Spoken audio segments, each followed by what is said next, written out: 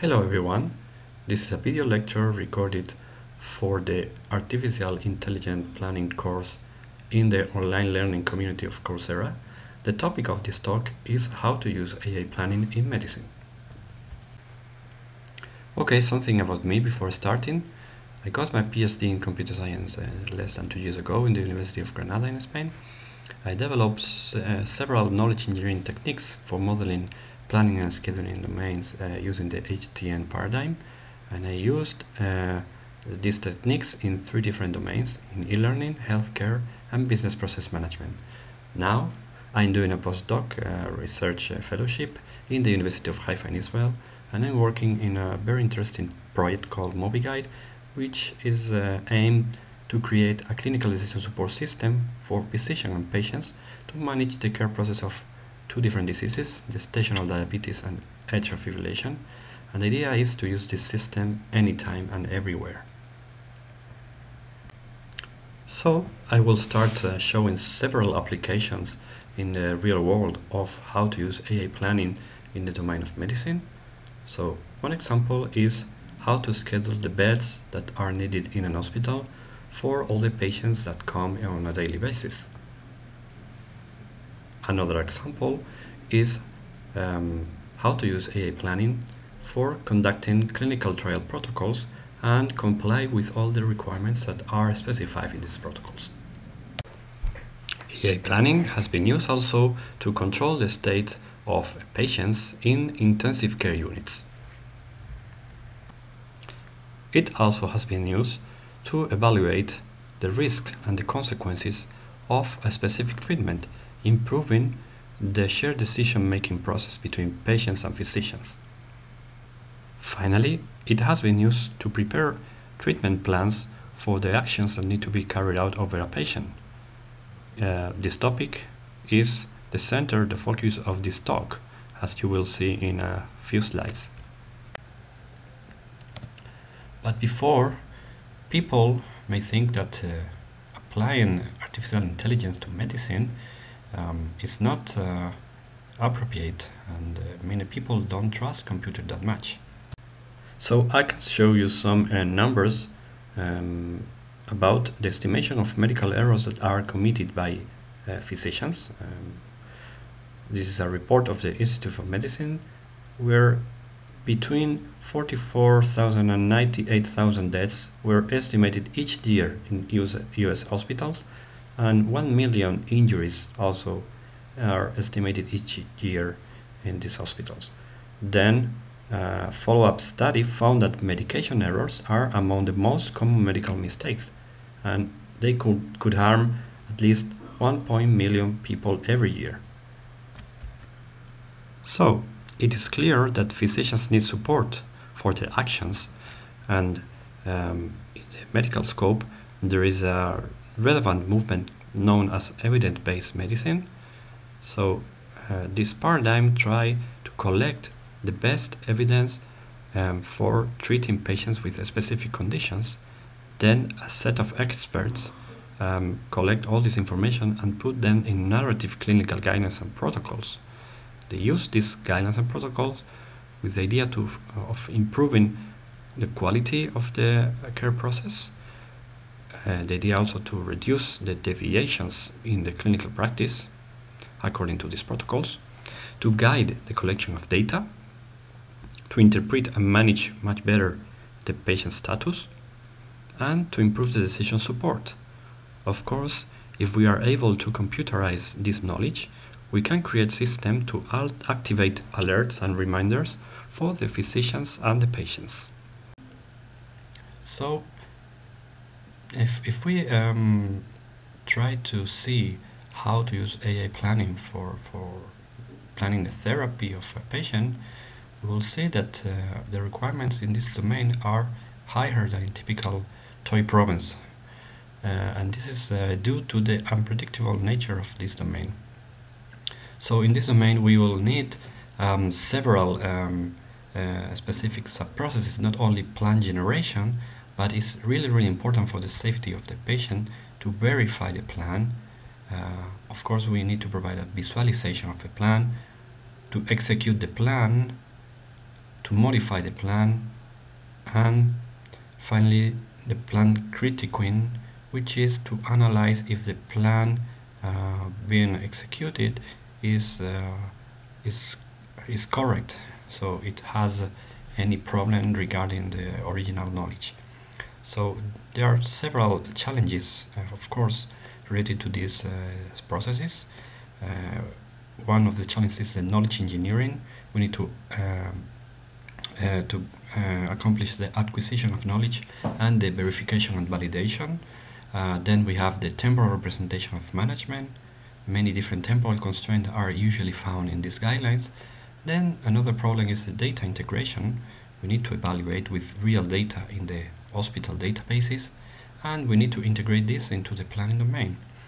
And of course, the exception handling due to this unpredictable nature. There are many cases in which the human, the physician, needs to interact with the plan and needs to change the plan according to a specific event that has happened. Another important, or one of the important issues is the temporal monitoring. So in this domain, the states, events, actions, plans, goals and effects, all of them are constrained by temporal information. And this makes monitoring the states of an event during the execution very necessary. Also, the states model of a plan engine may need to consider more than the plan generation. So it could be needed to suspend the plan or to check if it is completed, what are the conditions for aborting the plan, and so on. So it's not only plan generation, it's more dynamic.